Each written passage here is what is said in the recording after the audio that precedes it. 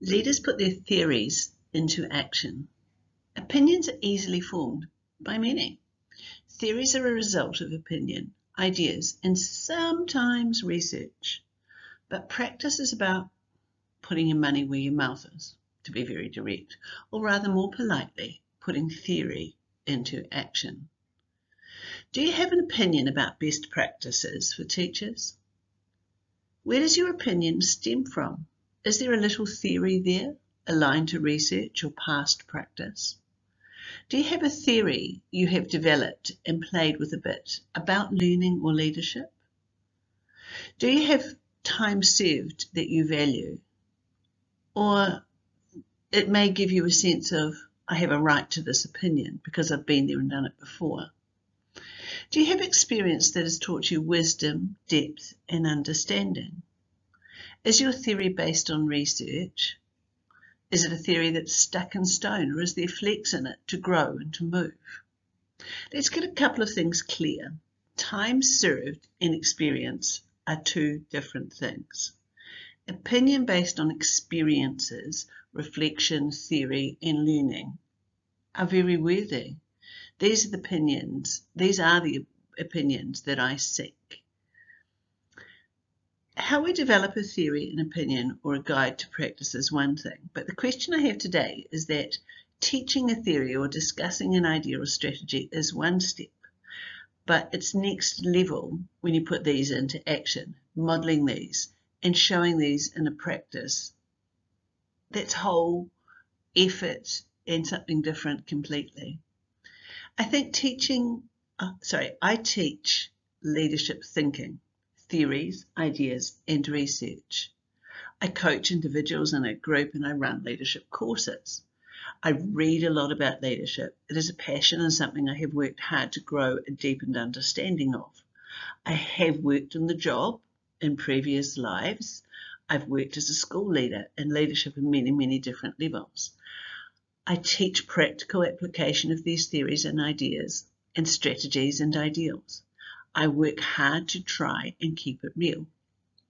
But can I put my money where my mouth is? Can I actually lead? Can I lead a school? Can I do what I suggest to others to do? Can I develop a team? Can I build capacity?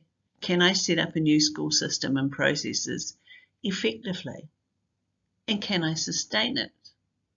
I give feedback to teachers. Can I act on the feedback I give? Can I model in a classroom and teach students? Can I move forward quickly? Do I understand practice enough, not just theory? Do I really understand the science of teaching and the science of leadership? Recently, I was faced with a number of opportunities to move into new and exciting roles. I was blessed to have a choice. But how do you decide? Without details, one role was more office, auditing, checking, and system related, and another was more practical and hands-on. One required developing processes, while the other required putting them into action. Both paid about the same. One had a grander title than the other. So what do you do? It was a hard decision. I could climb a so-called ladder and make bigger decisions and have a bigger title and perhaps more authority, or I could work at putting my theories into action. And I chose the latter. Why? Some people think I'm absolutely crazy. I am never one to chase titles. I work where I find joy and a passion. I like to connect and build and not to check and police. I really thought deeply about what I love and where I find drive.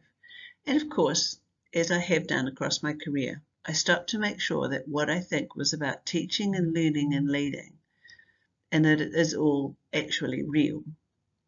I chose to put my theory into practice, to put my money where my mouth is. So I'm back in a school setting, developing teams, building systems, leading teachers, communities and children. I'm putting leadership theory into action, starting from scratch.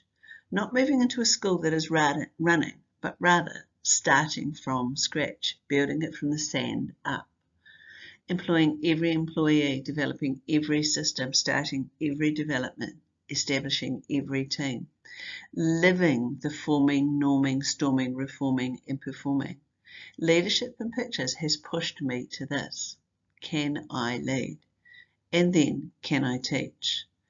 I spend time teaching classes every day, coaching teachers and leaders. It is challenging me, making me self-check what I believe against what I do. It is such an exciting yet deeply evaluative and reflective process. Queen Elizabeth really did as she said. I declare before you all that my whole life, whether it be long or short, shall be devoted to your service. And she did. She sustained her promise. She put her words into action. She didn't just speak of service, she served. I guess this is my challenge this week to leaders. Can you put your words into practice? Because credibility starts here.